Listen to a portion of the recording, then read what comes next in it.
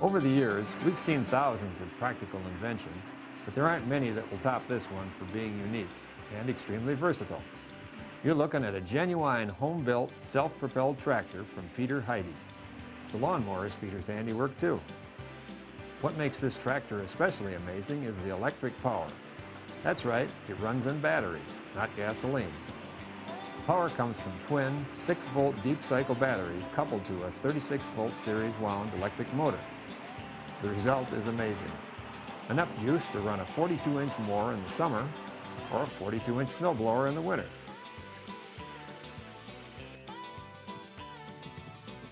This 1,000-pound rig stands just over 3 feet wide and 5.5 feet long.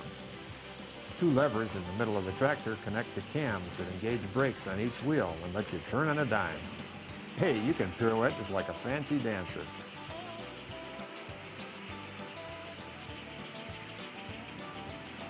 Better yet, you can even change the seat around, face the opposite direction, and use the tractor to pull a plow or a garden cart. Peter tells us more. The control levers being centered allows the operator's seat to be relocated to the conventional seat over traction wheels position.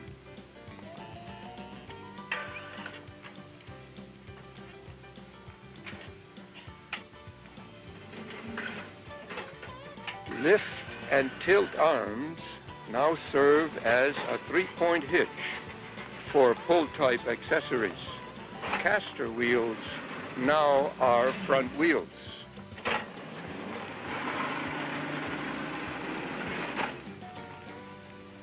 The 12-inch wheels are driven by planetary drives from aircraft starters.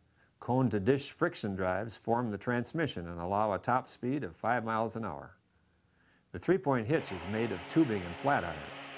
Linear actuators, like those used to open and close bay doors on aircraft, lift and tilt the lawnmower. To service it, you simply lift the loader arms and tilt back, and you can get underneath here and service it, wash it out, whatever you want. And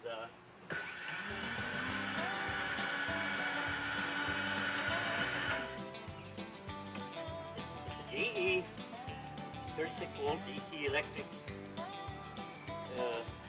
mower, 42-inch deck, and I added 2 more casters on because of the way it turns, and it has spring loaded struts vertically and horizontally, and it freely floats to follow the contour of your landscape. Got 3 blades. Each blade has its own motor. The controls are mounted right on the control lever so that you never fish for another lever. You're always there, whether you wear mitts or bare-handed. What happens when the juice runs out?